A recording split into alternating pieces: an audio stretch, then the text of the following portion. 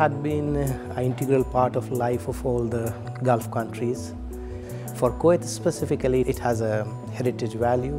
Most of the Kuwaitis were divers and they were doing pearl diving and trading and shipbuilding. Currently also it is very important because since the development started, we depend on energy and the water needs on desalination, which all comes from the sea. There's a huge portion of diet which comes from sea, which is the seafood and shellfish. And then it is a very important source for the economy because all the navigation that takes place is from the sea route. About 40% of the total oil produced, sold in the world, goes through this part of the world.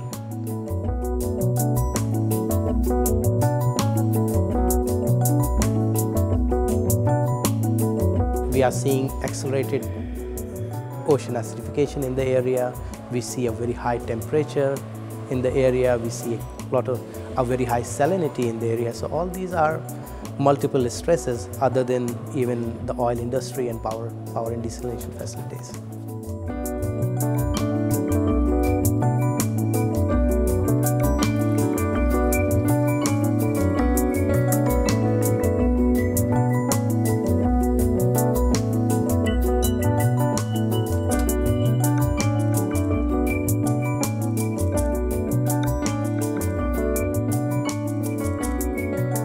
In terms of pollution, what we do is we do all sort of assessments, starting from trace metals to trace organics to radionuclides, and we found that most of these pollutants are not there in the aqueous phase, in the water. They are not there, but they are there in the sediments.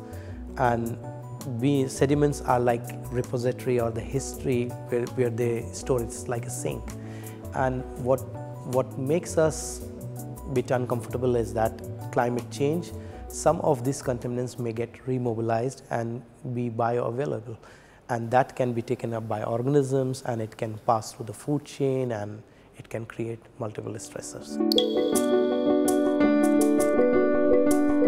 Spectrometry is used basically to identify different type of pollutants which are there in the marine environment, and we can do it on all sort of matrices from water to biota to sediments, and we have done it and we found that there is a trend and it can be identified that where the source is, how it is coming, where it is concentrating, if it is biomagnifying. All these issues are very clear using the nuclear techniques. In fish we find some of the content, the major contribution we will see is from polonium, and this polonium is coming from radon and natural radionuclides.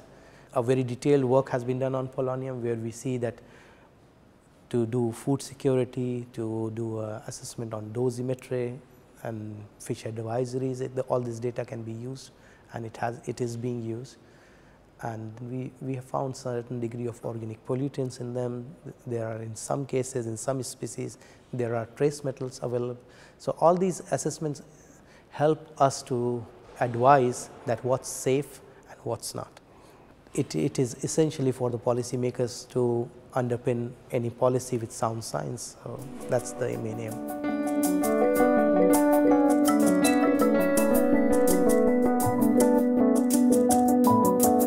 Over all these years, the facilities that we have developed have grown to a larger scale. Now we have a facility we are capable of doing all sort of ocean acidification and ocean warming experiments and control. The facility size is quite big. We are trying to host now to be a regional hub and support IAEA and its fellows in case if they need any training and cooperation on regional and international scale to do any experiment. All the analytical facilities are available and it can be shared with users.